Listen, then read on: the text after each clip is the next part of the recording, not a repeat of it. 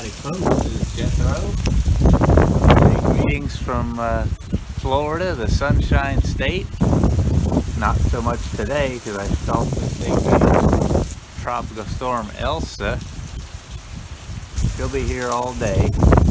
This is kind of what our lot is for the day. So what I'm doing today is carburetor on my generator decided to spring a leak right when the tropical storm's coming. So there's a new needle valve and a float bowl gasket set, and that's what I got out here. So next I got a couple of things inside to remove in there where it's a little bit nicer than this, and we'll see what I got in there. Alright, well, back inside where it's a little nicer and a little easier to hear now that the wind isn't whipping around out there. But what I got here is a quick update on my Dylan over at New York State Modeling. I was doing a group build for Pro Street, and it also includes gassers, so I decided to join in with that one and do a gasser 57 Ford hard top.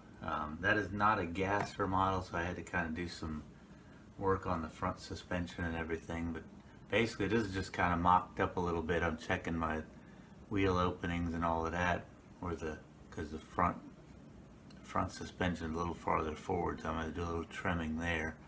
But this thing's going to fall apart when I pick it up. The wheels and tires are just kind of sitting there just for the time being, but basically I just got the engines also just kind of laying in there too, but got the hood opening cut out, got the rear wheel wells cut out and everything, and front suspension, I just had to grab some springs out of the junkyard parts box.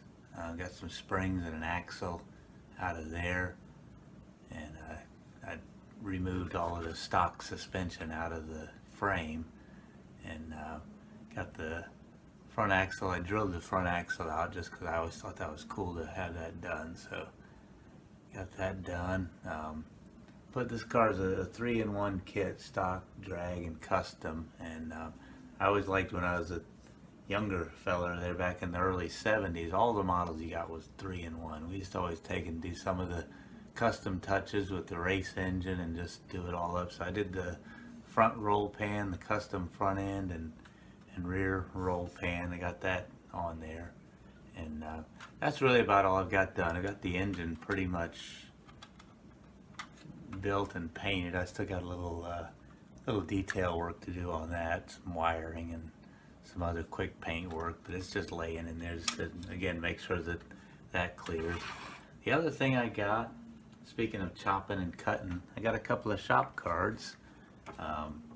First of all, I got Gary